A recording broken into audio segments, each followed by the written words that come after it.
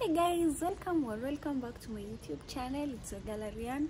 If you're new here, kindly consider subscribing, and if you're a returning subscriber, karibuni sana. So guys, I've really missed you. Thank you so much. We are at 87,000 subscribers. Please tuendeleni kusubscribe aquí. I can't wait to reach at 100k subscribers. I know it will be possible because of you guys. Yeah, and so as you watch the video, kindly don't forget to subscribe.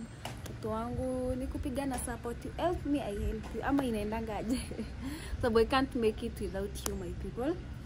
So guys, this issue, watu wananipigia simu wakiniuliza, were you okay? Let me go direct to the point.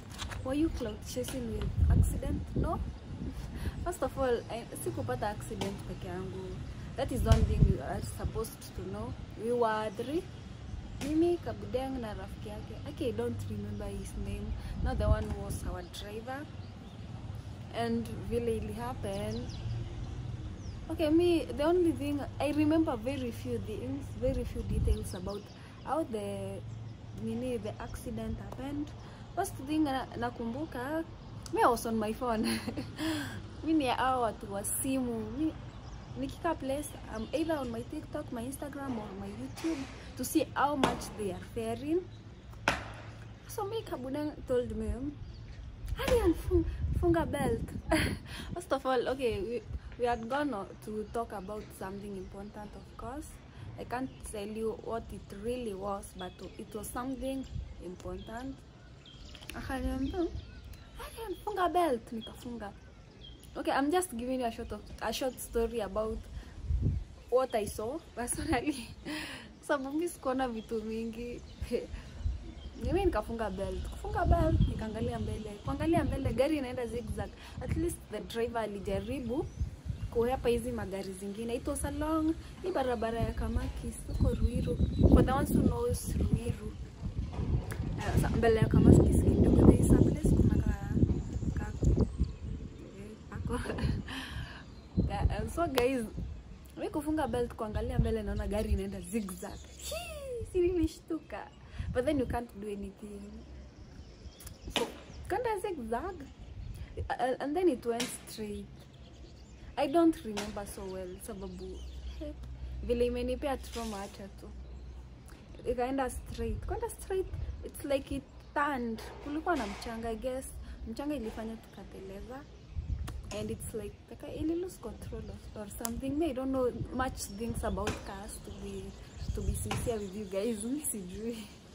So gari, I just remember vile ilikuwa inaenda, the way it was turning from side ya driver to juu to the side I was, the way it was rolling, and I was there screaming. Mimi nilipiga nduru.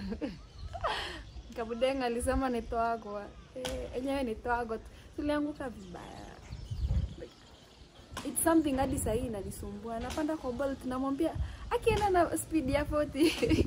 Yeye mwenyewe anashangaa anasema nini. Haizielewa sababu it's in my mind. Every time napanda kwa gari, I'm so keen. Not like before. Before nilikuwa napanda kwa gari, wewe mimi bado sikusifungangi belt. The funniest thing about me, lakini Kabudeng nilifunga vibaya sana. I don't know why, but I don't. Personally, mimi si mtu wa belt. Na watu nimepanda kwa gari zao tumeagi sana over belt, but that day I realized it really helps. Hakuna mtu anayeniambia nifunge belt kwa gari.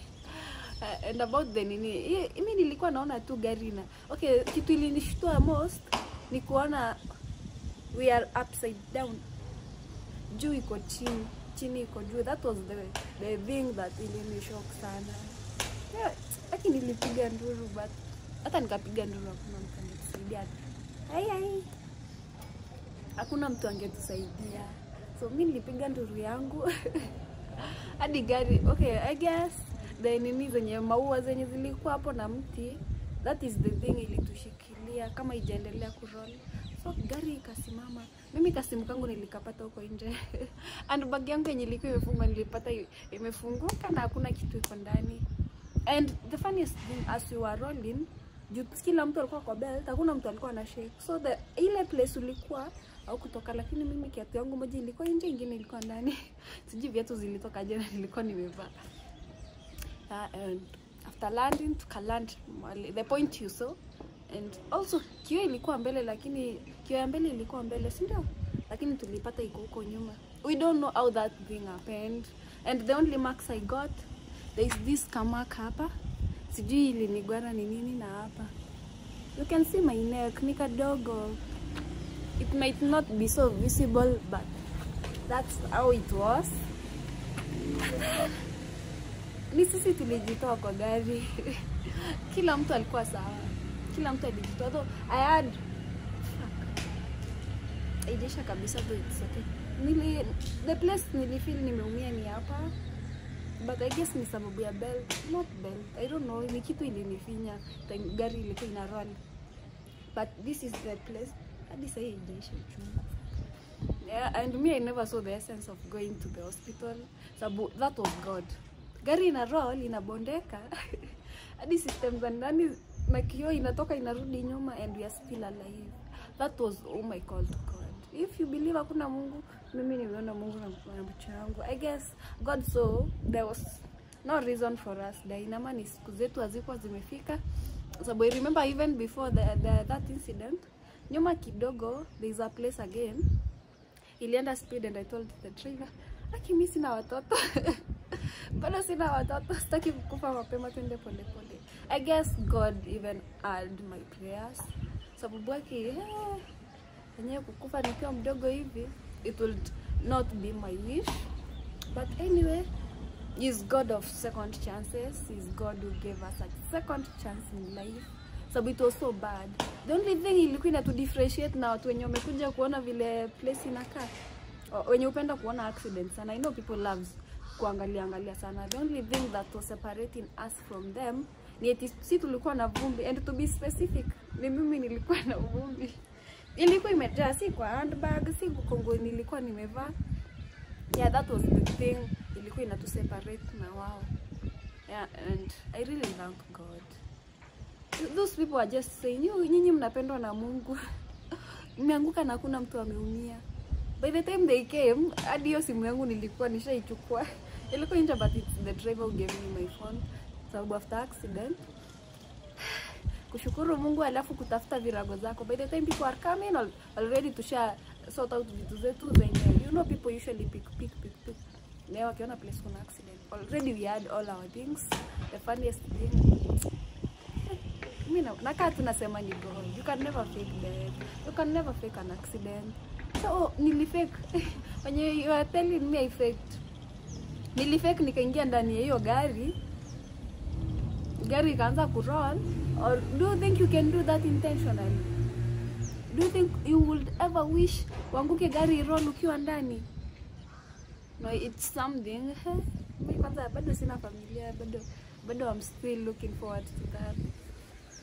So if you still think it was faking, it's well and good. It's okay if you still, it's okay. Like, you are all allowed to make your own opinions. Like, your opinion matters, but in this case, just think whatever you wanna think. I can't convince you, but one thing I will tell you, kuanguka tulianguka, lakini Mungu ni nani? God had a purpose for me, and still, that's another thing to thank Him. He has always been with me. My last year, I fought my battles alone.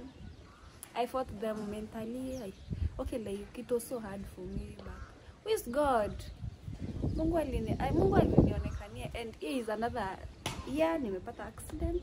Sijaumia, niko sawa. Hapo kwa shingo nasikia uchungu. People are telling me to go to the hospital. Me now, okay, you know, I usually think lazima uko na ile feeling ya nimeumia yenyewe. But for me, I feel I'm okay. I feel nakula vizuri. The following day niliamka vizuri, nikifeel poa, lakini niliamka na mshtuko sababu the whole night my friend was telling me, there is this friend of mine. Aki, thank you so much to that lady. Alisikia nimepata accident. She came to my house usiku around, alifika saa 6. But she made sure amekuja akaniona. Thanks to her sana. Her name is Wendy, and she loves me so much. So what was I saying? And so guys, for me, sina mengi. I don't have something else to share with you, but if you still think niko cloud chase with death is real, accidents are real. Tulipata moja ilinifunza lesson. I'll never be driven by and the second lesson I learned is that hakuna mtu anaenda speed nikiwa kwa hiyo gari. Never. Kai, kitu inanisumbua hadi sasa, like the trauma now. Nakaa nafikiria, nakumbuka the way I can't explain more, but guys, for me sina mengi. What I'll just tell you guys, it's that God loves you so much. God always have a purpose for you in life. He had a purpose for me in life. That is why maisha yangu ikuishia hapo. Sababu kama siku zangu zimefika ama I never had another purpose in life, then I guess ningekufia kwa hiyo gari. Gari imebondwa, hakuna mtu anaamini. Mimi mwenyewe sikuwa naamini nimetoka ndani hiyo gari. Live alone mwenye hajaona, so it's understandable. Personally, sikuwa naamini nilitoka ndani, but God is God. No guys, sina mengi. What I just say, it's just that. Bye. Let's meet tomorrow guys. Nimesema nawaletea lifestyle. You love lifestyle so much, so I'm praying for you and you stay tuned. Bye sana. Bye.